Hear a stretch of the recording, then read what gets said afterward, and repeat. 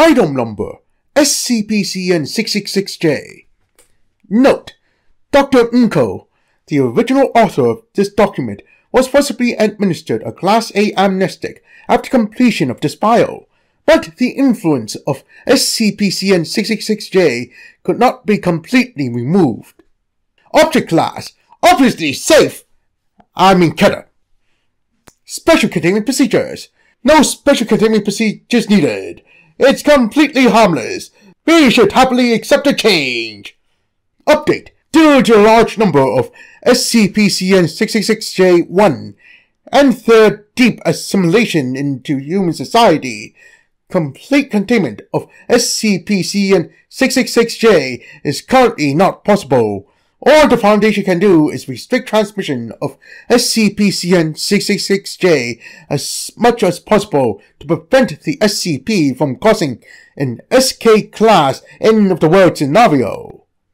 Any instance of SCP-CN-666J-1 discovered to be suffering from the abnormal symptoms of SCP-CN-666J must be immediately restrained and contained in a soundproof 10 meter by 10 meter by 10 meter room, and given whatever they want. Scratch that.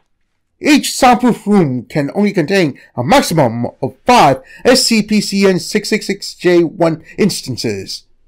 Any human discovered to be affected by SCP-CN-666J must be immediately isolated and forcibly administered a Class B amnestic, followed by continued psychiatric evaluations at regular intervals for the next year. Direct contact with SCP-CN-666J-1 instances confirmed to be infected with SCP-CN-666J requires approval by 2 or more Level 4 staff. Description: amazing! All cats are potential instances of SCP-CN-666J-1. SCP-CN-666J designates the sounds, movements, and other effects on human thought made by SCP-CN-666J-1. People affected by SCP-CN-666J, designated SCP-CN-666J-2, will display behavior including, but not limited to, the following. 1.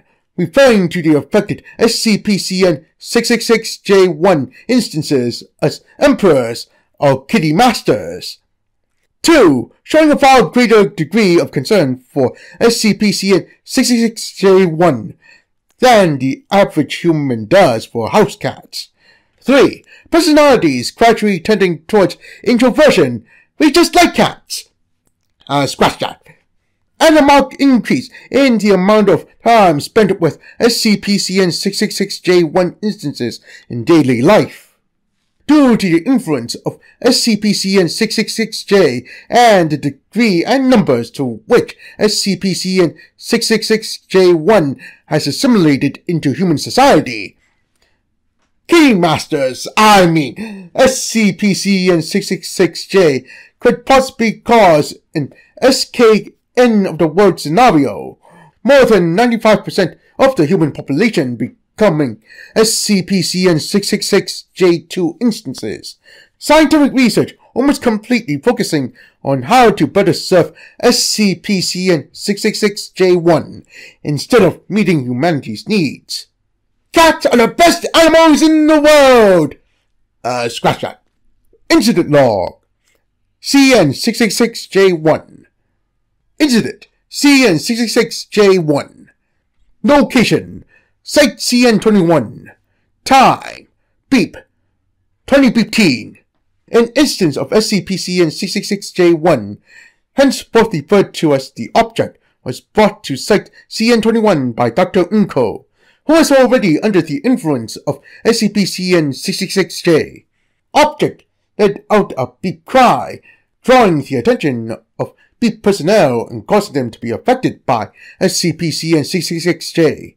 None of the personnel noticed any of the anomalous effects of the SCP, and it is estimated that 8% of the site personnel were affected by SCP-CN-66J and converted into SCP-CN-666J2 instances at Beep.